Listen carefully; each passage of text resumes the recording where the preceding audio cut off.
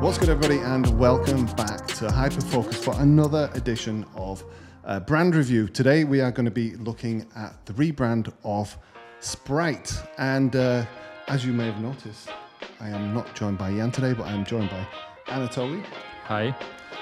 If you are actually new here, don't forget to subscribe, and you could like the video right now, or you could wait until the end and like the video. If you like the video, it really helps us to continue to make content like this, because in this video we will be breaking down the brand, we'll be looking at the history of the brand, and at the end, as we always do, we will be giving the brand a score out of 10 in our humble opinion.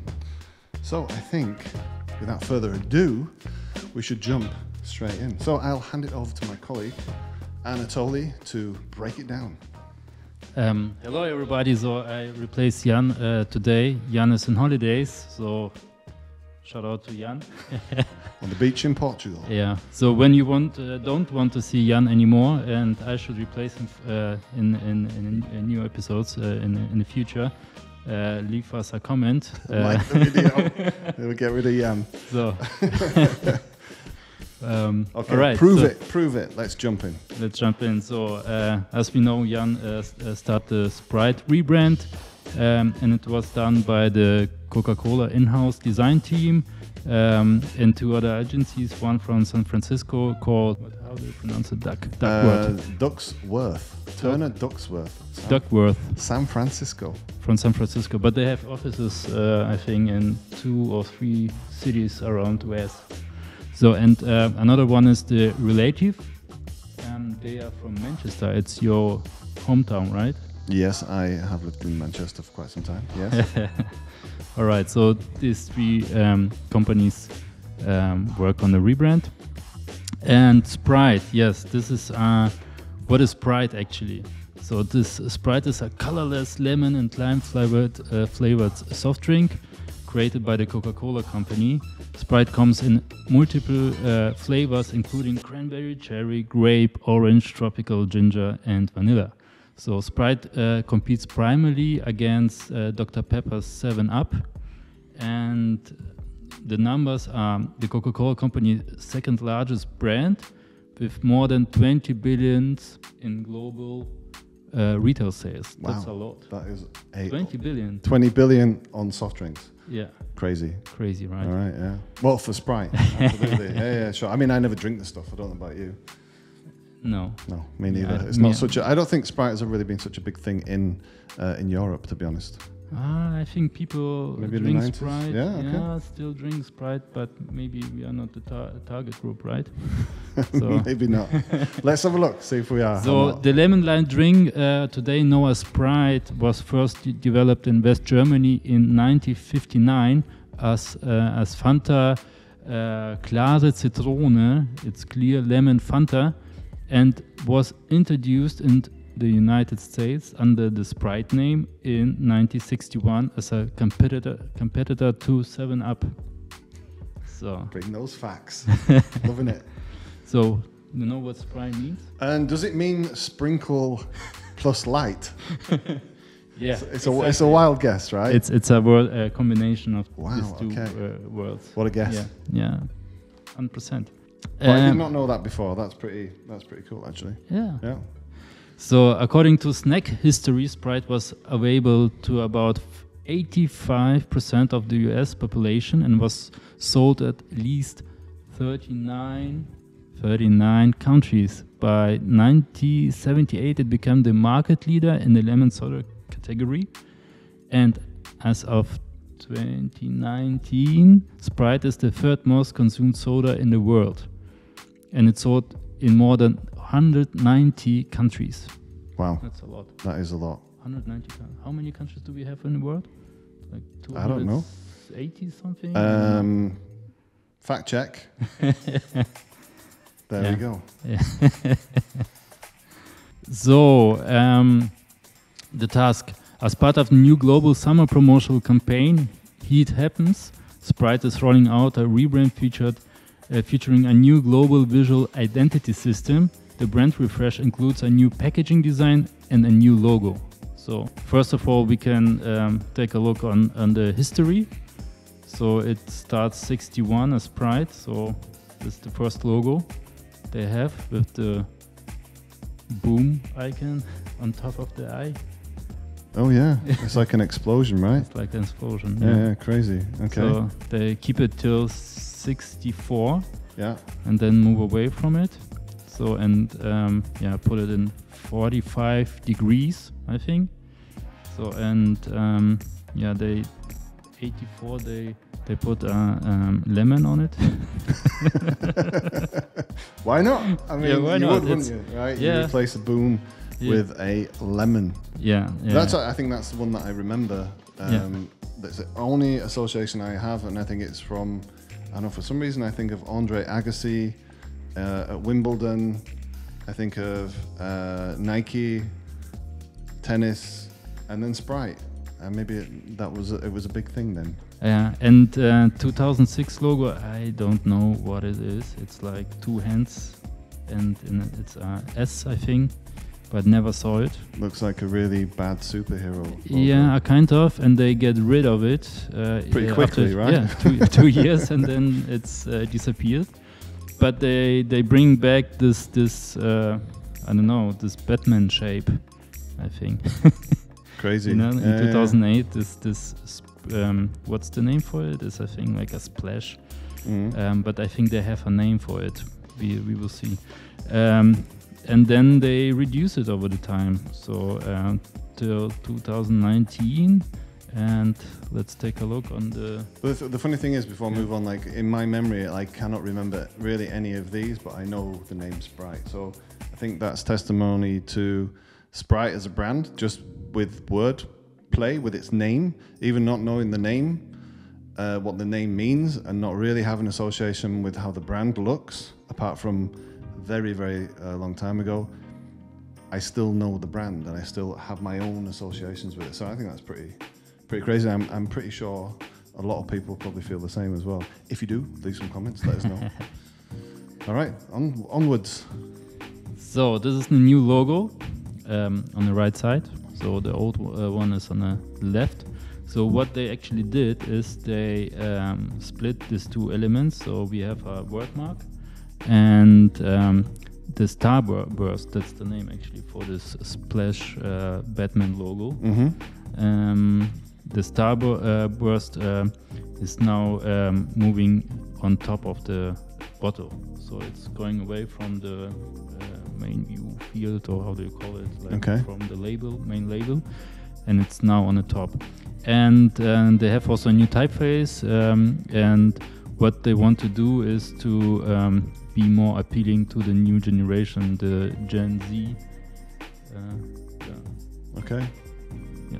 So consumers, Gen Z consumers, right? Okay, all right. Let's see how that plays out. I mean, in my humble opinion, I would say Gen Z, not smoking, not drinking, they're aware of their health, and they have completely different morality or morals to we did when we were younger. So I don't know how a soda is really going to play into that. But let's see what they've done. See if that really does play out, because it doesn't really make much sense to me. No, but some kind of topics are also belong to Gen Z. Okay. So this is like the overall look, how it looks like. We have the logo, we have the starburst. Is it starburst? Yeah, starburst. Updated colors. It's green and a bit more like greener green. That's great. Yellow green more. I don't know. And the black color, and also they have this typeface which has how can I describe it? It's like they try to merge the typeface with the logo kind of, but it still looks hard to read, I think, as well. And this kind of stencil look, I'm not 100% convinced and sure about this typeface. Yeah, me neither, to be honest. Yeah, it doesn't really fit. I think when you put the Sprite logo and the typeface next to each other, they really fight against each other, to be honest. Yeah, right. So it's free font. Oh, they okay. choose. Yeah. All right. Yeah.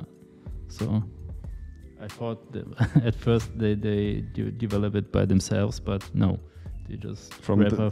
From the font? From the font. No, that's I think it's like or something. Okay. I'm not 100% sure, but it's sounds French. All right. So the packaging. Oh, there's a logo again with the blobs. So and also the starburst. Then we have the starburst on top without the type. I'm not sure if it feels a kind of displaced, not on the right place. I think so. It's like in a circle, this kind of thing. I'm not convinced. So and here's like out of home campaign. So we can see the combination with typography and the logo. So it's actually okay, but yeah. It's okay, but it's not wowing me. It's nothing I've not seen before, to be quite honest. No. So it's okay. Here's some magazine, I think. This looks like the designers set off with really high aspirations and ended up having their balls squeezed by the client. To be honest, that does not look like. It's like I'm still going to try and be contemporary, even though I've given up. That's what that poster says to me. Right? Maybe it's not the best case to show, but it exists. Yeah, I kind of agree.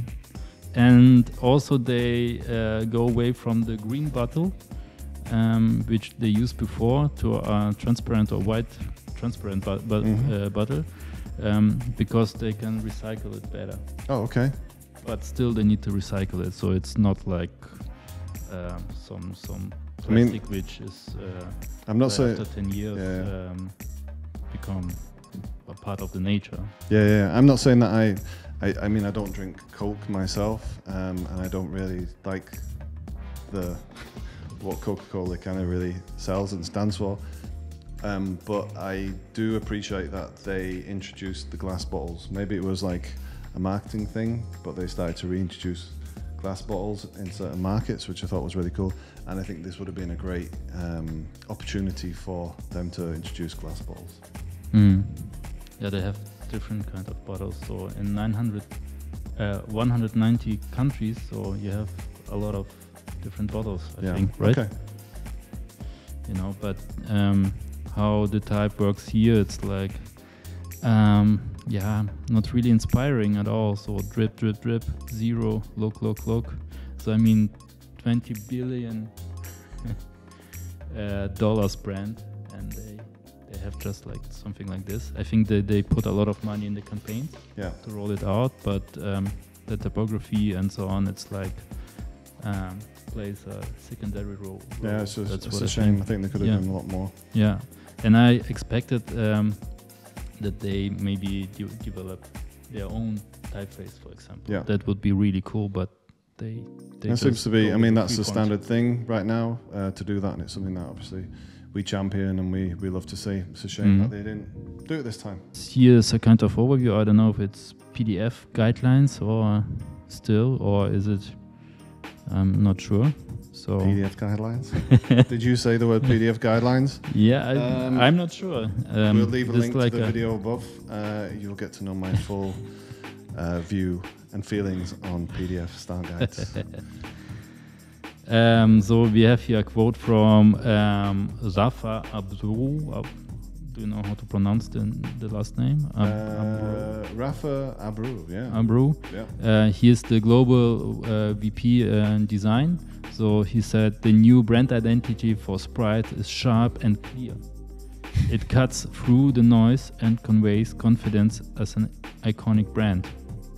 The new identity is bold and embraces the audacity of self-expression by being dynamic, distinctive, and modern. Okay, that's fair enough. I agree with that. Yeah. So when we go back to the logo as well, so because it's the main visual element, I think here. So what they did, they have kind of nice curve which going from R to I to T, and it's much better than before, I think. So we need to say also something good, you know. And I think I kind of like it. Yeah, but they don't change that much, right? No, it's okay. So, and here we have the packaging in overview. As we see, the starburst is going on the top, also on the packaging. The cans, I mean, they try to put it big as a Coca-Cola logo. Yeah. But you know, when you see a bit of the Coca-Cola logo, you already recognize it with the red color. I'm not sure if it's possible with Sprite. I think on the small bottles it works a bit better when you see the full logo, but not the cropped one. Yeah, so, definitely. Yeah, I have a little bit of a problem, but I'll save that till the conclusion, to our scores. Yeah, I think it's time. It is actually time to recap, right, and score. Yeah, I'll go first. Yeah. I think definitely some of the things that you've said, I definitely agree with. I don't believe that this what's it called, the starburst really has any relevance. It doesn't really have any home, because I don't think it will become an iconic brand element anytime soon. I don't see it being. If I saw that outside of the brand, just as the word Sprite, I don't know. There's something when I look at this, it reminds me of a green Levi's branding for some reason. Yeah. I don't know what that is, but maybe it's the shape or something. Yeah. I think I'm very disappointed with the font. I would have liked to have seen a font developed. I think for a $20 billion brand, could have done a bit more. I agree with the bold statement of it being clean, minimal, and very, having a lot of energy and authority. Because it is Sprite at the end of the day, it can do that. But it kind of feels like the execution falls a bit short, and that reasoning isn't enough just for a clear drink. It's kind of like an excuse, an apology, somewhat, I think, in a creative way. So with that being said, I would give this probably a 4. A 4 out of 10. I think it's the worst you ever. It's pretty low. It's pretty low. Yeah, I don't hate it. Yeah. But it's not delivering, and I can't give it too much of a high score, unfortunately. All right. So, what I'm thinking. First of all, it's a FMCG brand, so it's fast market consumer goods. Mm-hmm. So, and for this, they need to look like or be appealing to everybody. So that's why many products look like they look like. And I think what they done here is to reduce everything and try to merge it better to the Coca-Cola branding, so that they try